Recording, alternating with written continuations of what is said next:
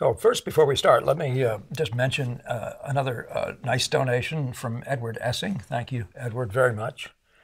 And uh, yeah, um, keep keep it coming in, folks. Much appreciated. We still haven't paid for the first 190 of these, or 100, whatever. We're up to 88.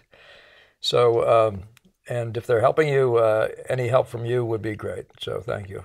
Um, I remember being I remember being a kid in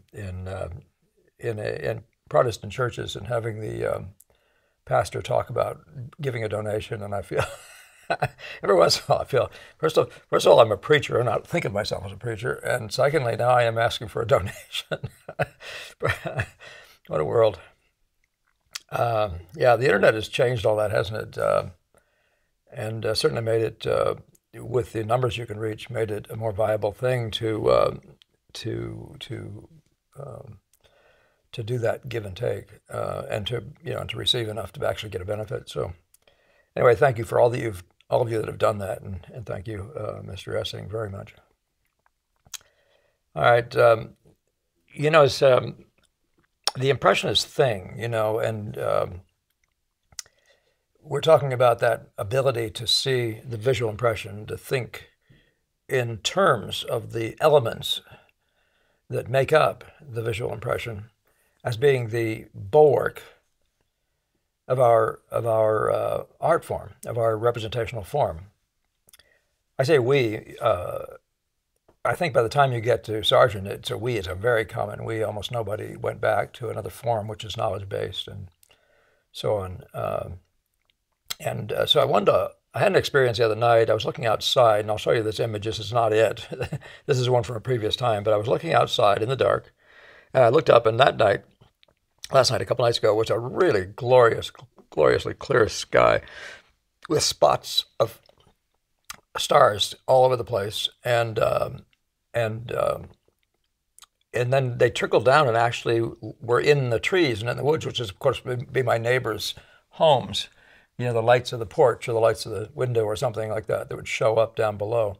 You can rather see a little bit of that idea here, although this isn't worked up. And by the way, these images are never very good. The dark on here, for example, is a solid dark and doesn't have all those light flecks in the bottom and so on. So there's also, secondly, with apologies, this thing's been sitting around for a very long time. It's full of dust. So I felt like it was useful to show you anyway. But I was looking out there at a scene rather like this. And you know how difficult it is to see the edges of things and the objects and all that sort of stuff. You can't do it. And so you're not inclined to do it. You're inclined to look a little bit differently. So how would you look? What would you be doing? Because you can't zoom in. Nobody, even with good eyes, can zoom in and get data, right? There's not much use here in understanding trees to make an impression like that, right? And so it occurred to me just at the moment I was standing there watching it, and I was suddenly pulled back, which is what happens all the time routinely when you have a difficulty with something seen in front of you. You just simply quiet down, and you'll find yourself listening. And what will you be listening to? You won't be working hard and zooming in and trying to find, the anatomy of trees. You'll just be noticing. You'll be noticing color values in relation to each other. You'll be noticing, there'll be a general sense of the thing. But what it is you just sit there, and I found myself, of course, doing that because I'm so used to doing it. And you just sit there and register. You just register with a wondering eye, if you want to call it that. Not going with that naive eye and the innocent eye is the wondering eye, isn't it? The child's wondering eye. So, and I often say, think of yourself as a Martian who's never seen a human, and they don't have legs and eyes. They just have eyes. So all they get to see and register and send back to Mars is the image, right? That's the impressionist image. So what are they going to send back? And but anyway, this is the fundamental thing about what we're talking about, that you have to be able to register the what you see in front of you in purely impressionist terms, color values, sizes, locations, edges, transition, value movements. Like the sky in here was moving, appeared to be a little bit lighter on the horizon. You can probably see that. I'm trying to figure out why I don't have an arrow. All right, now I have an arrow. And this really does show a disadvantage because when you shoot with a camera, no matter how dim I make this thing, the camera picks up way more stuff than you can see. And by the way, this is a much smaller image, maybe about this big or so, but you know, it is pastel sanded, pastel board with charcoal. Anyway, you can see that I appeared to have picked up the idea that it was darker here and getting lighter there. You can see things like that, right? But we aren't saying the word sky. We're not saying anything. We're just registering the value relationships. I appear to have picked up a warm to cooler quality in this, even in the tree masses here. And then beyond that, it's just a question of memorizing well, in my version of this was red, yellow, and blue is the lights stood for the yellow. It doesn't mean they were actually yellow. This one was, though.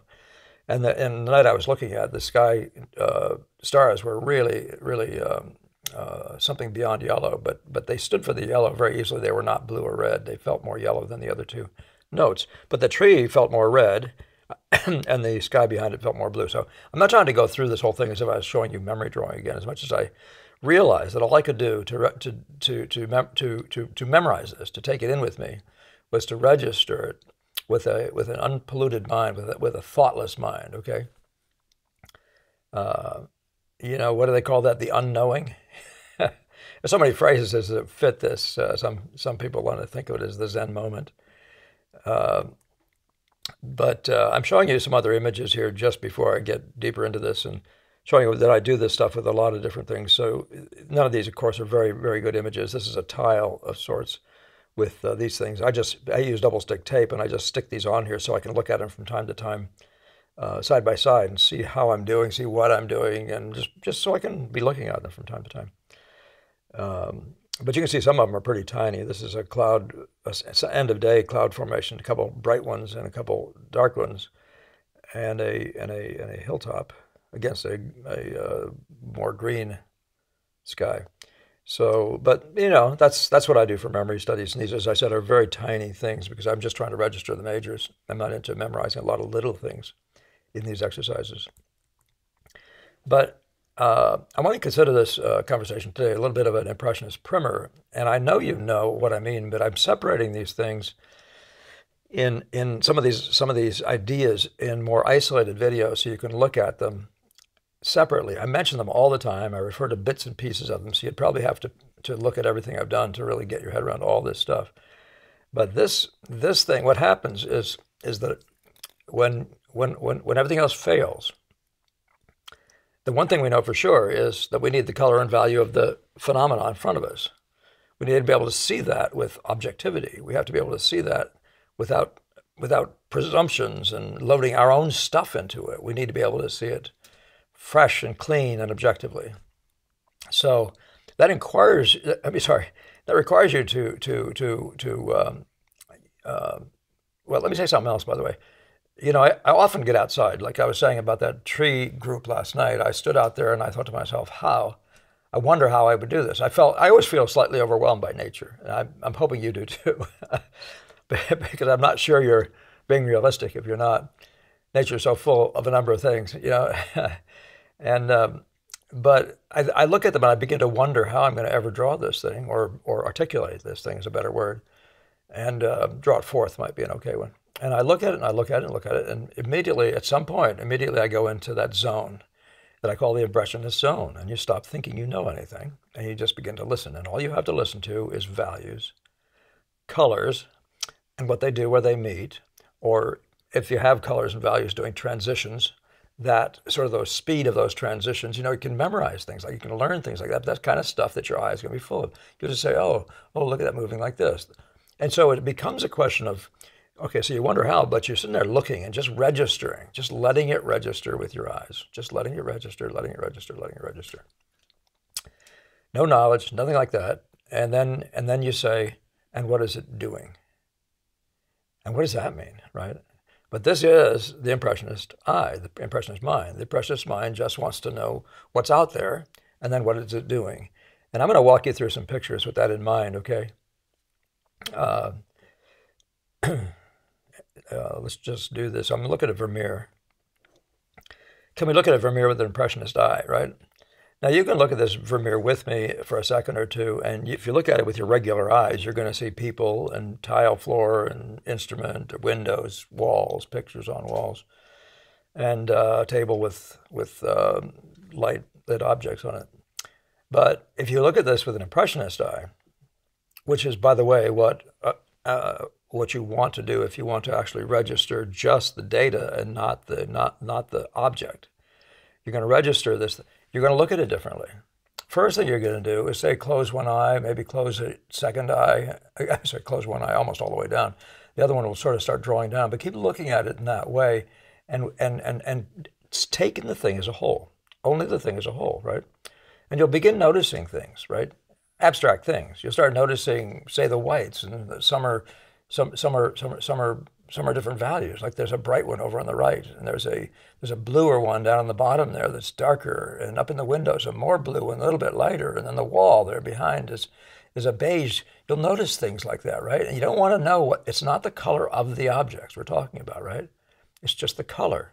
So those are the whites, and they're doing color play, right? And you're watching and you're seeing that, and you're thinking, by the way, at a certain point, you know you can take that upstairs and just hit those notes together, the set of the whites. It's not difficult to do. It's the only reason even that those color studies I do are as good as they are. But yeah, you know, another thing you'll notice is, say, the yellows. You'll see this group here and this group here. You'll see this and this and this. Let's just say, because that's just the stuff of the visual world. It's not objects. It's not beams of ceilings. You don't have to understand anything anything about the anatomy of ceilings, shall we say. But you'll start registering, oh, the most chromatic one, and it's got a sort of a green tendency compared to the next or the most lit one, which seems to be this one, but which is slightly warmer. And I'm seeing these two in relation to each other. You notice how you can't see them except you see them as a group, right? You see them in relation, you start seeing. And so perhaps this is the darkest, but it's very similar to certain aspects of this one. And this is probably this is one of the more chromatic ones floating around up here, but you'll just see that and not be saying of something. You don't want to look at it and look in to see what color it is. Just don't look hard at it. Look easy. And you'll even notice that this could be considered one of the yellows, just in the way this thing interprets right now, by the way. I can't tell you. I can't vouch for the painting. What is that? Is that a yellow? We don't know, but I think a lot of the darks often get messed with. So do the reds, for that matter. By the way, notice the beauty of the reds. Look at the play of reds. Just stop thinking about it. Just look at that. Look at that. Look at that. It's a ride, right? It's go from the darker and the more blue into the getting warmer, and then it's just coming right up into the light. And if you keep your eyes popping, you might notice a few other sort of semi-reds floating around that are sort of playing roles, aren't they? Well, that's what we see. That's the game. And so the question is, can you register those guys and get them in play? And so the impressionist mind is get them in play, not as objects, just them for what they are. And so the same thing would be true of the dark. Say this dark and this dark and this dark, and say the darks. I mean, these blacks actually really do stand out. And if you take them in, and again, don't open your eyes to see this. I mean, you could pop your eyes, as long as you pop your eyes and make sure you don't see objects and just see effects. The popped eye is a good idea because you maintain your color life, right? And but if you blur, you can lose some of that, and so the color play won't be as important, but it won't be as effective, won't be as strong, as well expressed, well seen. So, but again, if you're going to look at this thing, can you look at it with that naive eye and just know that it's just colors and values and locations, and what happens where they meet, right? So there's a series where they meet. There's a series of effects, right? See these effects? These are what we call contrast, but these contrasts are themselves a game. So what are they doing together, right? So we see that this one possibly is the most toward our eye, or perhaps this one is jumping toward our eye the most. And you'll see there's rather an order to the contrasts and the way they come to our eye. It's much the same as just everything else we see out there. You can say the same thing as with angles, right? What is this angle? Well, you'll notice when you're taking that thing and just with a naive eye as angles, you'll see other angles playing to it, right? You'll see this and this and this and this. That's why an impressionist doesn't really have to understand perspective, but he really has to be good at angle relationships if he doesn't, okay? And to be consistent with himself, that's the way he wants to play. And then there's nothing wrong with checking out to see how you did, to see what you might have faked yourself out with your perspective laws, which are pretty binding, by using the perspective laws, by referring back to them. So, and so look at the bunker here with the same thing in mind, right? This is actually painted considerably more impressionistically from the beginning, right? And one of the nice things about an impressionist painting is you don't have to finish it to have the order. When you have the order, you only have the chroma order and the value order and the size order of major masses. It's impressive how magnificent that already is, how much you've said about the beauty of what's in front of you before it becomes the object. And this is a huge advantage to you, because if you haven't exhausted yourself, it's not difficult to bring that next level of drawing, which you can see is happening, say, in here with Bunker. But what you see here is he's obviously looked at his dark mass. He sees in the abstract, just sees these darks playing to each other. I mean, especially the ones that spot. You can call them dark spots or just darks, but this one appears to be the darkest. Dark is his interpretation of it. And you can see there's a step down from that dark here to this dark here to these darks here, right? You can see there's a general step down of these major masses. And you'll just register that. You see what I'm saying? I'm using the word register. Visually see it and register it, all right? So that's, you see it, you register it. Now, you got to see it, what I'm talking about, though. What we're seeing is not the object. It's the value, it's the color, it's whatever. But you just see it, and then you register. So what's happening if you're looking at this, and you have to think about them in categories, right? You can register in general terms, but you actually need to have enough information to go up there and make a spot in a particular place. So you also need to, for example, when you look at this darker one, you realize that it goes from here to here. You realize this is the red of those three greens, or those three darks. This is the red-green one. This is the blue, if you want to call it a blue. And this is the, shall we say, yellow-green, right? You can see the difference in the color play. Once you've registered that, you own it. Register means bring it to your consciousness, right? Become consciously aware of that thing it's doing. You see where I'm going with all this stuff? I know of no other way to do this, and I'm only experimenting with you all, but in terms of trying to explicate it in verbal ways, which painters possibly have done better than in writing. It's very difficult to do, much more difficult to do in writing. In certain aspects of it are. Anyway, you can see the same thing as at play in these reds, for example, in the play of these three reds, and any other minor reds, things we can think of as also possibly reds. And but you can find any old set you want, and that's why I recommend going outdoors and doing just memorizing the three major notes when you see a beautiful effect in the sky. The land, something, and the sky and the cloud, something, whatever. You see what I'm doing. Look at my memory studies on one of these videos. I should tell you which one my producer will chase me down. You wonder what to do with some of these things here, but then if you pop your eyes really big, you'll see that some of these things have to do with two things, right? This note here, these reds, here you go from here to here to here, right? The sleepiest, perhaps the lightest of the reds, the next step up in the middle tone reds, and then this is not much different in value, so it's not a dark, but it's the richest of the reds. So you can see a neutrality to a less neutral. Now register that. Look at that and register. Just register the set, okay? This is what I'm trying to encourage you to do and how to think. You consider our thinking is not the same thing as the thinking of an object painter who's always worrying about what colors are the steps, what color is the wall. By the way, speaking of the steps there, you can see there's a blue here and there's blue here, very decisive blue here, and lesser ones, warmer ones. But there's a set of blues. You can plainly see that is the set of the blues. And then you can see influences of blue all through here picking up in certain of these passages and other places as well. But you follow where I'm going. I'm just talking about the colors. I'm just talking about registering these guys as color values in relation to each other. So of these three blues, you can see this one appears to be the richest. This possibly the next, maybe that one, and then come back. But anyway, you want to register them all three at once, or you won't be able to easily tell which is the most chromatic. So now the more I do that, as I tell you to, it's possible this is the most chromatic of the blues. But I didn't even look up here. So, but anyway, get them all in your eye at once, and don't consider. I'm doing this fast on a video, so don't consider that this is a problem. This shouldn't take long, but you got to go through the process step by step. You have to look impressionistically. So in other words, drop what you know, don't look in, and just take in the whole, and just let it register. Let some relationship register with you, right? And remember, it's all relationships. It's all relational. Yeah, so I don't really need to say much more. This is Carolus-Duran doing his thing, and it's from this point forward, most people are trying to do this idea of registering. putting notes down and registering, getting right in relation to each other, and working drawing with it. Well, Carolus was still doing lines around shapes. We know that. But one of the conversations, what would you call that? One of the observations about it from a sergeant demonstration was how he spotted notes around and brought them together. I don't know how many lines he had, but in all cases, that would be our job, to get this value to this value to this value here to this value here, right? And then, and in this case here again, you'll see the sets of the notes. You'll see one of the things you're going to memorize, one of the things you're going to be able to register is major transitions, like this thing going from warmer back here to greener, lighter here. You know, it's a both color shift and value shift.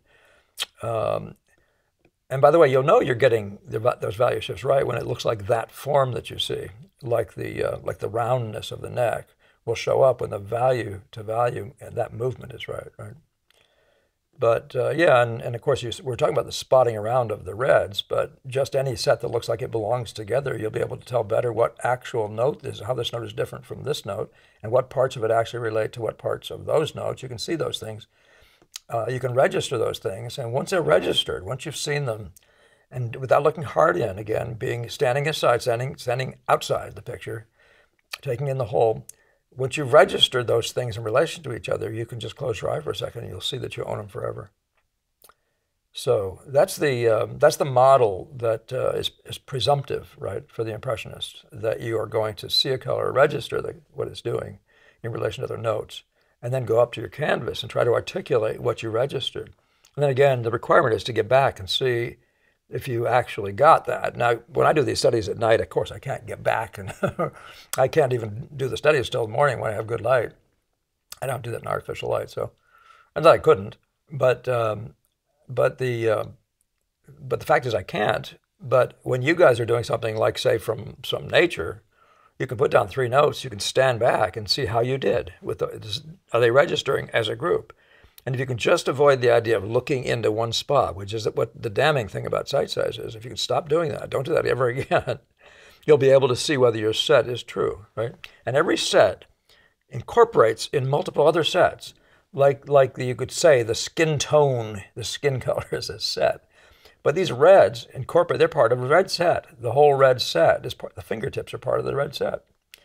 So if you can register that idea, then you'll find that, say, the greens here will be, their accuracy of them will be related to this green here. What you see happening here looks like here in this picture, it's almost literally the same. But that's what's going to happen. And when you're in looking at this one, you'll be looking at it as part of a value set. So if every note is right in the multiple sets that it relates to, you can't be wrong. And what sounds like you're doing it sounds like you're doing a chore. And in a sense, I remember when I first did this, it felt like a chore. But I just knew that if I treated myself just like a dog and just did that until it was automatic, then it would be natural for me to just, I think of it as taking out the trash. But, if I just let myself fight through the part where I'm fighting it and just do it every time, register this to this, that to that, and multiples and to the whole, then pretty soon that's all you do. And you wonder what you're fighting about, what you're fussing about. Your body does that for you, right? You don't have to be thinking about it after you get good at it. But you have to notice in your conscious brain whether you're actually doing it or not. And that's a pretty big deal, isn't it? So I show you this Benson just to have some Boston School conversation, which is the point of our exercise, isn't it? And this is getting way longer than I thought it would. But you can see what he's done here. You can see that, for example, if you're just looking at this note, you can see what you might call, this is the yellow, right? I just take the most obvious color, and I say the red, yellow, blue, what are they doing? So this is the yellow. You might argue turning into the red, and then you see the distribution of certain reds around here in different ways, right? You see the distribution of these reds coming out of that yellow, and then the whole mass of the rest of this stuff takes on that blue quality. Well, you should be able to sit there and register that, right? And you should be able to express that in a little square, a little tiny square like that. This is a major, the system, if you're doing it, you'll want to notice out of the corner of your eye, out of the corner of your mind, if you want to say that, what's the darkest dark and the lightest light? You need to do that anyway when you're working on a picture. It doesn't automatically mean it's black. In this picture, I have no idea how dark this picture is. It doesn't seem like it's possible for it to be this dark. Cameras are amazing little liars, aren't they? But anyway, but you can see that if you're laying in a painting our way, then You won't be into little details early. You'll be into getting the relationships, these major masses right. That's your first job. And then you'll be bringing together the primary, the first effects, and getting them playing to each other as a set. And that, again, we're talking about effects now. Remember, effects, meaning some spot that pops, that glows with light. You can see this light to this light to this light, and you can see an edge to an edge, and if you have it, to another edge. You can see those as a set in themselves. And if you got to learn to see those contrast sets in relation to each other as well, okay? Now, what are we saying? We're just saying that, look, the only way you can manage nature is to recognize it's just colors and values and what they do where they meet. So can you learn that? Can you look at nature and see what that's doing and put those down? And what makes us who we are is that we then draw with those notes, okay? Now, I don't know if that's adequate, but I would think of that as rather an impressionist primer. And of course, it's through the lens of Paul Ingbretson. It's the lens of the guy who's been working it, and we all have our own little twists and takes on that. I see I'm not the same as in a number of ways as the Meldrum model, and I'm not the same as the Monet model, but we're all after the same thing. We're trying to organize visual data, get our head around the visual data, become owners of the visual data. Naively, just going out there and not having any plans from yesterday. These are fundamental to this way of thinking. Don't have any thinking going on from the last picture or from anything we did yesterday. One of the funny stories, one of my students laughs a lot about this. She introduced me to the story after she kept repeating the same thing. Oh, she would say, I would teach her something or show her something, and then she would try to apply it to the next thing that it didn't apply to. So she told me the wonderful story about Epaminondas. And I want to tell you it's an African tale. But this kid was sent out by his mother to get eggs, and he came back having played all the way there and back, but especially all the way back, and the eggs were in his pockets, and they're all broken up. And his mom says, "No, you dummy, that's when it's with eggs, you put them under your hat or something, whatever it was she wanted him to do." Well, the next day, she sent him out for butter, and he came back having put the butter under his hat. And the butter had melted all over his hair and everything. And so there was a different strategy, and she wanted him to get used to that idea. And but it's our world, right? This thing that we're dealing with here has, when you're looking at color, and when you're looking at shape, you're looking in slightly different ways, but it's still the same thing, right? It's still the relational games. When you're looking at angle play, right? You're looking to see where the play goes, right? I say play, because the beauty is in the play. The beauty is in the relationships of things and how they dance. So if you're trying to get in nature, if you're trying to get this angle right, well, look at this angle while you're looking at it, right? And to any other extent you see angles, notice how they play. And when you see delightful play in certain of these things, hey, this is very bent, this is less bent or bendy, this is almost straight. These are things that you can notice about things in their interplay, right? But not exactly the same way, just the fact that they're an interplay, right? So what we're really walking you through, almost in a sense, is if you're writing a composition and you're writing the part for the violins and the part for the drums and the part for whatever else you have, the horns. When you're doing those, when you're playing our game, that's actually what you're doing. You're watching these sets interplay. Individuals, groups doing their thing and whatever they're supposed to be doing, and that intersection that happens where the other things are also performing. So we're talking values, you're talking chromas, you're talking angles, you're talking proportions, and so on. Shape, So yeah, notice the shape play between this and this right down here. Isn't that curious, Now, I don't know if he meant to do it, but you begin to be our kind of thinker, right? We're not looking for objects. We couldn't care less about objects, although we do care less because we're realists, just like everybody else. And we actually want to articulate with beauty the likeness of what's in front of us.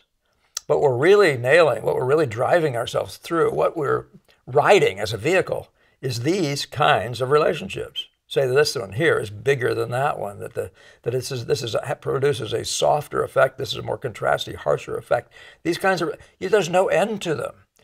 And you want to be ready and able and willing to do all these sets. But the nice thing is it's only one game. You don't have to memorize the anatomy of dragons on Chinese whatever the heck that might be in the background, or what happens in costumes when they're patterning or their hats or the anatomy of arms. I mean, you just don't want to do that. And by the way, nothing. Don't ever be ignorant about other things like anatomy. There's no reason to be ignorant about that. But beware that we are doing one thing and you're going to get really, really good at this one thing. And it is the setup. It's the beginning point for everything else. If you want to really be good at imaginative painting, learn this first. So there's your primer on impressionist thinking and use of eye. And I hope that's helpful to you guys who are struggling to manage all the content of the visual impression with authority, because it lives somewhere right in there. That's what we do. So thank you again, Edward. Good luck to all you guys who are exploring this, and I do hope you can. As you work along here, you can bring up questions for other people who might be able to, gain from your experience, for your conversation. There's so much delight in the visual world. All right, well, thank you, and we'll see you in the next one. All right.